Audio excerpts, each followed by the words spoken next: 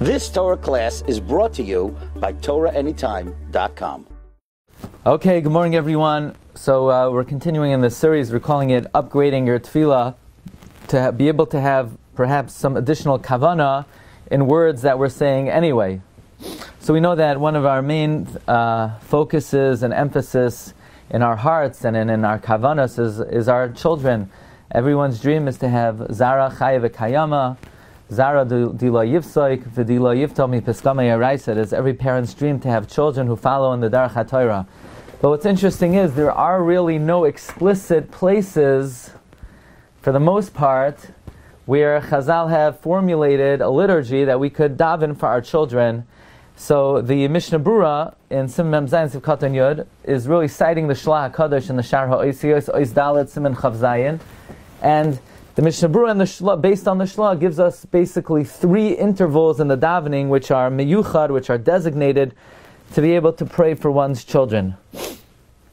So the lashon of the Shlah, and this is codified by the Mishnah Brura, is the tamid tiyat tefila shigura b'fi ava'im. Always, at all times, a parent should frequently pray for their children, lehispalel al zaram, sheyu loim de Torah, that they should learn, v'tzadikim, they should be righteous, ubale midos toivos, they should have good character, v'chavin b'ma'oid al zeh, b'berchas haTorah, they should have a lot of kavanah when they say berchas haTorah. In other words, the first interval that one could be mechavein to daven for their children is in berchas haTorah, when you say the words v'niyah anachnu v'tze'etzo'enu, and we and our offspring should be kulanu yoidei shemecha v'lam dei sarasecha l'shma. In other words, we're davening b'harev na Hashem l'kinos devei sarasecha b'finu v'fi amcha beisov v'niyah anachnu.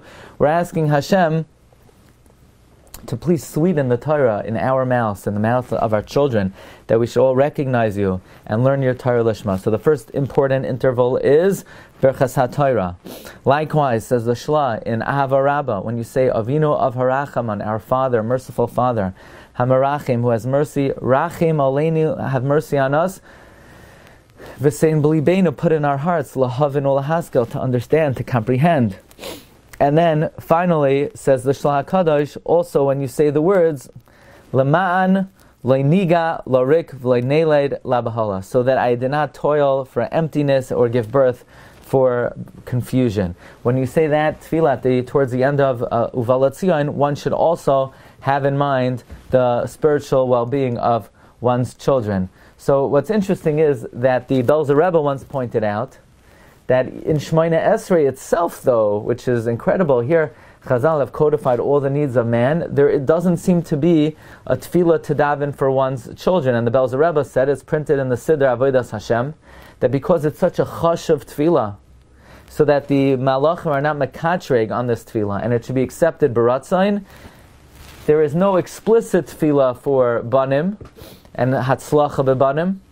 Everyone has to daven from the depths of their heart, but there is a remez. He says when they say, now there are two versions of this. I think what I'm about to say is the more correct version. He said when you say the words ledar vadar, noidelecha, nesabti osech, maidim anach, so we say maidim anach lo shatahu Hashem leikeinu v'leikevseinu. We say the lashon of maidim. So in the liturgy of maidim, we say li'olam va'ed, tzor chayenu, magin yishenu, atahu, lidar vadar, noidelecha.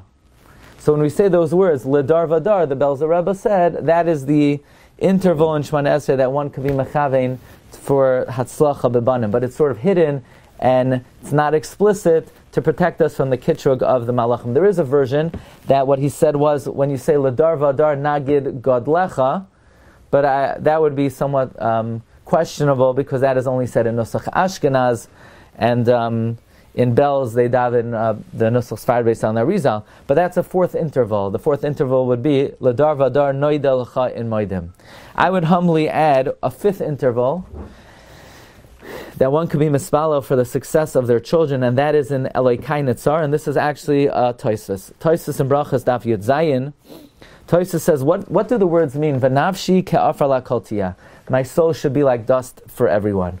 Which I always understood to mean we're asking God that we should be humble, we should not pay attention to insult and the like. However, Tosfos says the Tefilla v'nafshi ka'afar lakoltia is just like afar is not mekabel destruction, just like dirt is not mekabel kliya, just like dust can never be consumed, can never be destroyed forever, so too may it be the will of HaKadosh Baruch Hu that my descendants should never be destroyed. Just like you can't destroy the earth, so my descendants also should be eternal. Like we say, V'haya zaracha ka'afar ha'aretz, which according to Tosfos doesn't necessarily mean that our children should be as numerous as the sand, but rather what it means is my children should be eternal, like the dirt can never be destroyed.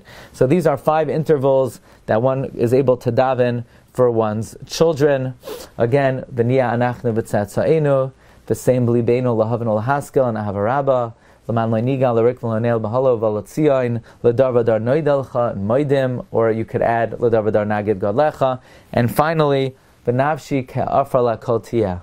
The Belzer Rebbe said that when you say these words, l'dar v'dar, these words cannot even be said without being yorei demais, without shedding bitter tears, that the Rebbe Shem should be mekabel our tefillos. May the Rebbe Shem grant us banu v'nei banim, oiskam atar v'mitzvahs, al Yisrael shalom. You've just experienced another Torah class brought to you by TorahAnytime.com.